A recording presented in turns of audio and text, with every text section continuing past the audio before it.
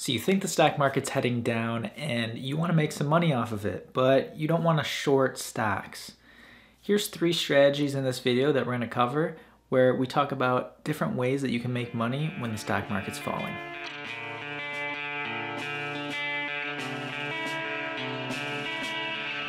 Now, the standard advice is no one should try to time the market, and of course that's very sound advice. Really, if you're a beginner or anyone that's not paying attention to the markets, really it's about having your money be invested and have the time of the market work itself out, and eventually stocks will bounce back up.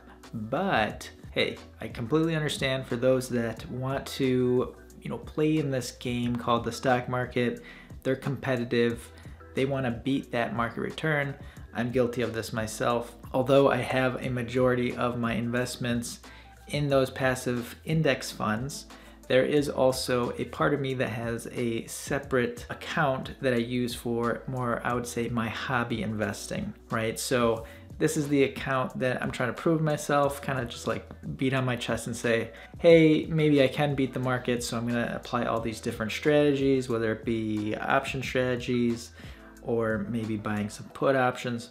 It doesn't matter. Basically, in that one account, I'm trying to beat the market, and I feel like you're trying to do the same by timing the market and trying to play it to the downside. So the first strategy that we're going to talk about is buying inverse ETFs. So this is like buying a stock from the long side, but instead of making money when the stock market is going up, it is actually inverses and you make money when the stock market goes down. So you're buying into someone else that's managing this fund, and they're basically doing the shorting for you, where the fund makes money on the downside. So really you're just kind of attaching yourself to that investment, and you as well can make money from the downside. So we'll hop over to the computer and look at some inverse ETFs to show you kind of what we're looking at.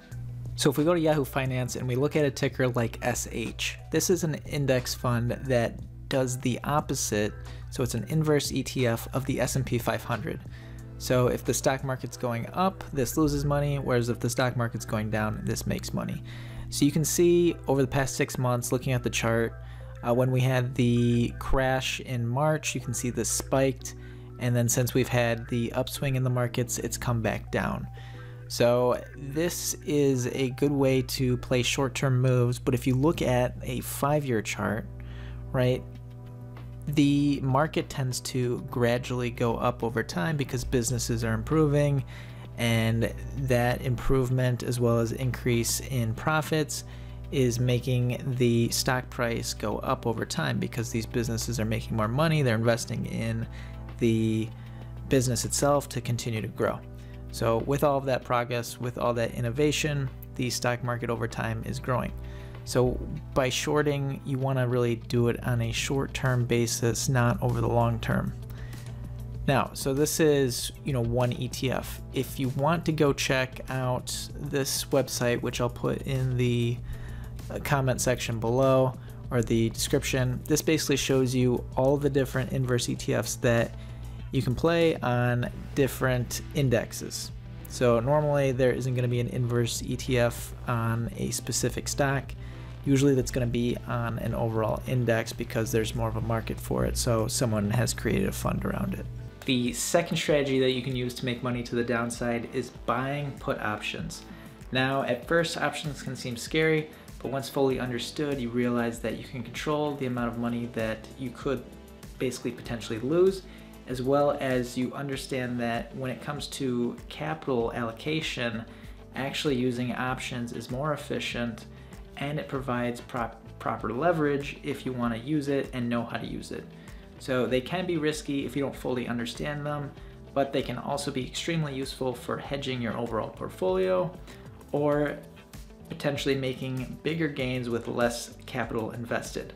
So we're going to hop over to the computer and take a look at what a put option is from the definition side, as well as taking a look at a real life example so you have an understanding of how to put on that trade as well. As I said, put options can seem confusing at first, so let's go to the definition on Investopedia to read off that, and then we'll look at a specific example to give a better visualization of how a put option works.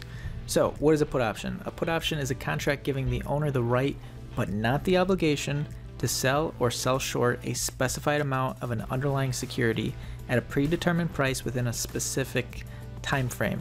The predetermined price the put option buyer can sell at is called the strike price. So let's take a look at Robinhood to look at a specific put option and kind of show how it works. So right now we're looking at a Coca-Cola put option chain, and there's a couple things to pay attention to that we talked about in the definition. 1, the share price that it's currently trading at. 2, the expiration date up here, so that's when the option expires. And then 3, the strike price over to the left down here. So when you hear someone say a 43 put with an expiration of June 19th, 43 put, that's the strike price, and basically that would be an out of the money option. So I also want to talk about out of the money options, at the money, and in the money to give you an idea of the difference between all three. So out of the money would mean a put option where the strike price is below the share price, and at the money option would be the strike price and share price are the same, and then in the money would be a strike price that is above the share price, and this is all for put options. So what happens with an option and how you make money is, let's say you bought this $43 put option for $1.15. So let's expand that. So another thing to understand is the Greeks. And with this video, I'm not going to go into every little detail about the put option. You'll have to look up another video or another article, or maybe a future video from me, but we're going to talk about some of the main things. So the delta here, you can see for every dollar move in the share price of Coca-Cola. So if it goes down $1, you basically make money, but the Greeks tell you how much money you're going to be making.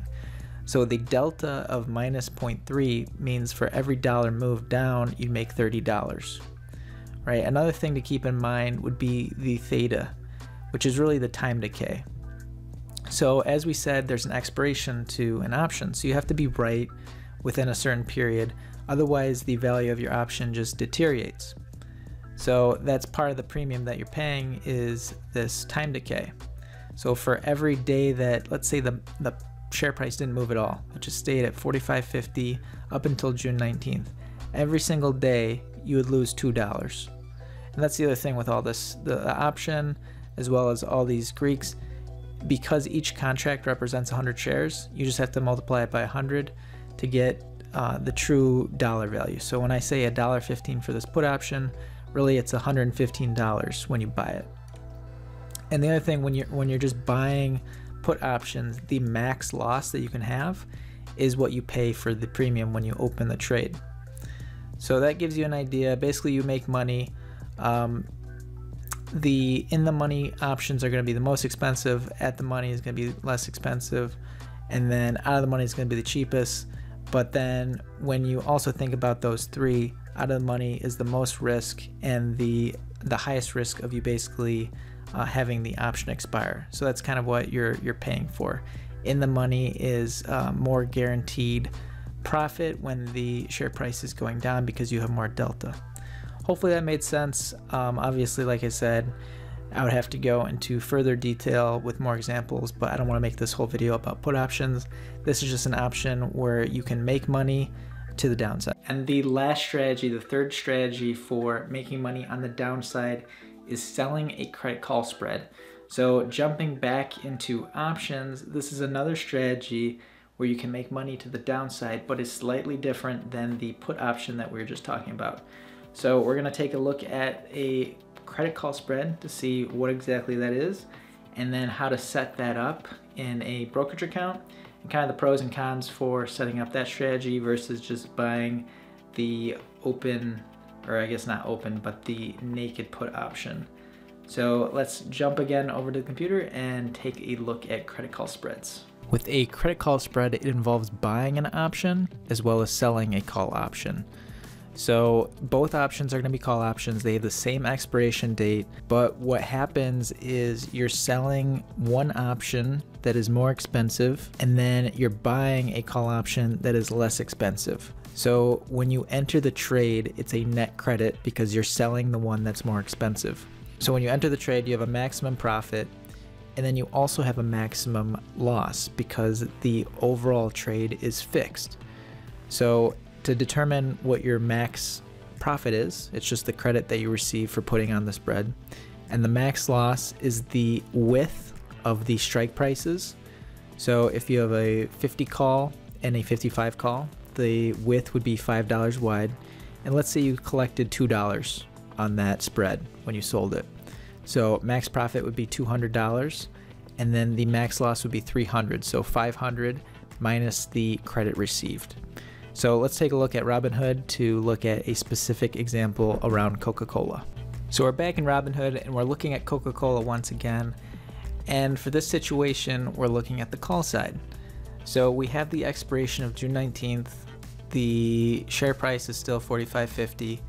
And what we're gonna do is sell the more expensive call. And then with the same expiration, we're gonna be buying a further out of the money call. So you can see over here, it automatically knows that you're trying to sell a credit call spread. And the difference between these two calls is your credit that you're receiving, so 19 cents. So this would be the amount that you can make on the trade is $19. And the max loss would be the difference between the strike prices, so 50 and 52.50. So that's $250 minus the 19 cents would be your max loss, because you never have to give back the 19 cents. Really, that's what you receive up front when you sell the premium. Doesn't sound like a great trade, but this is just to illustrate the point of how a credit call spread works. So how you make money with a credit call spread. Now, if the share price stays the same, right, and both of these call options, because they're out of the money, they're slowly losing money every single day through that theta that we were talking about. So this option would expire worthless and this option would expire worthless. At the end of the day, you would still have that 19 cents that you get to keep. The other way that you can make money is if the share price goes down, both of these calls lose value, and instead of the credit spread selling for 19 cents, it could be selling for 10 cents. So you could buy it back before the expiration, and you would collect basically the difference, and you would make a profit of $9. One thing to bring up is assignment risk. So let's say the share price is at $55 and both of these calls are in the money. Then what would happen is, as you sell this $50 call spread, someone would exercise that and you would be required to sell $5,000 worth of stock to them. But then you also have an in the money call option at $52.50. So you'd be able to buy at basically $5,250. So the difference between that is the $250 loss, and it'd be the same thing. Basically, the max loss is $250 minus the 19 cents. Now, another situation that could happen would be if it ended up where the share price was $51 and only one of these options is in the money, the one that you sold short. In that situation, you'd be required to buy those shares, whatever, at the $51, and then sell it to the option owner at $5,000. So in order to avoid this assignment risk, what you can do is, trade out of the position before it gets closer to expiration, because not a lot of people are going to be exercising the options earlier than the expiration, just because of that time value that's still in the option price. So you can avoid it basically almost all the time by going ahead and closing out the trade via the spread instead of letting it expire. So that covers the 3 different strategies that you can use to make money on the downside. We have inverse ETFs, you have buying put options, as well as selling credit call spreads.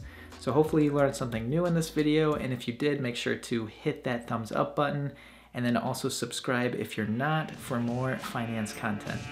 Thanks guys, and have a great day.